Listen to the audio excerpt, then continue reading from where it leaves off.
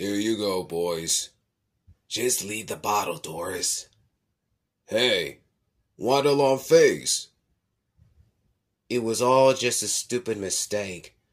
I never should have rescued her from that tower in the first place. I hate Mondays. I can't believe you walked away from the best things that ever happened to you. What choice do I have? She loves that pretty boy, Prince Charming. Oh, come on. Is he really that good looking?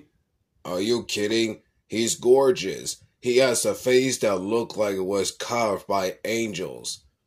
Ooh, he sounds dreamy. You know, shockingly, this isn't making me feel any better. Look, guys, this is for the best.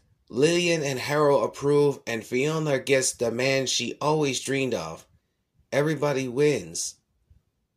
Except for you. I don't get it, Shrek. You love Fiona. And that's why I had to let her go.